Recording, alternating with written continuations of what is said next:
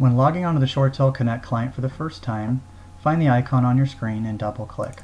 This will bring in the login credentials screen. Add in your email address or your username, your password. Check the box that says remember this and log me in automatically next time. This will allow the system to automatically log you in without your credentials. Then add in the server IP or the server name and press login.